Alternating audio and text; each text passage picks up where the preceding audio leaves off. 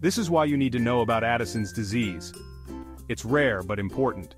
Addison's disease is a rare condition where your adrenal glands located right above your kidneys don't produce enough vital hormones like cortisol.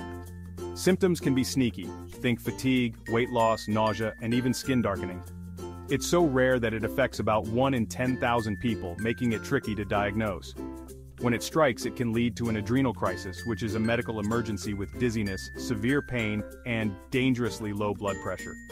Diagnosis involves blood tests, imaging scans, and sometimes antibody tests to check for autoimmune causes. Treatment? It's all about hormone replacement therapy using medications like prednisone or hydrocortisone. If you or someone you know has Addison's, wearing a medical alert bracelet and carrying an emergency injection of hydrocortisone can be life-saving. Stay informed and stay healthy. Don't forget to hit like and subscribe for more quick health tips.